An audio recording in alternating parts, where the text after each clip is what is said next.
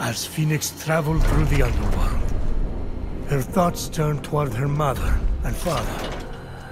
Were they safe in Argos? Had they too been transformed? Fenyx couldn't help a but... huge monster appears. It's ginormous, but Fenyx just laughed. To mama, mother. No! So you want to dance, huh? Oh. Oh, it's perfect. The adorable monster was ever so playful. Everything she had prayed for to take her mind off her worries.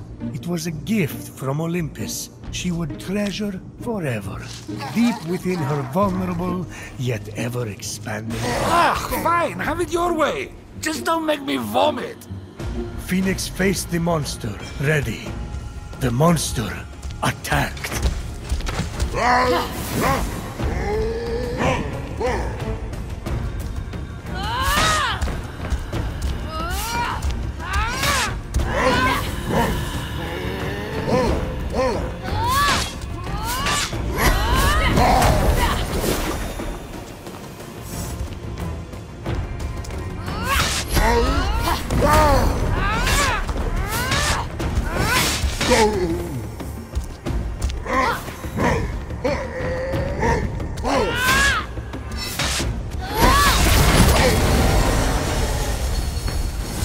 I'm nearly there, little one.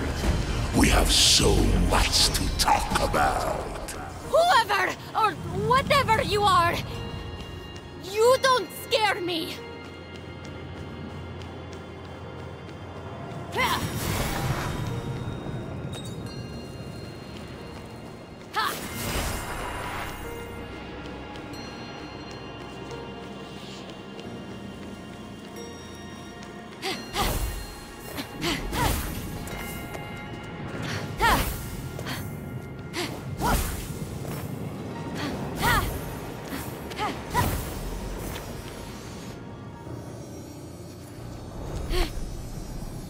Wait, when the thief said this was Aeolus's jar, I thought it would be a jar with the god of winds on it, not in it.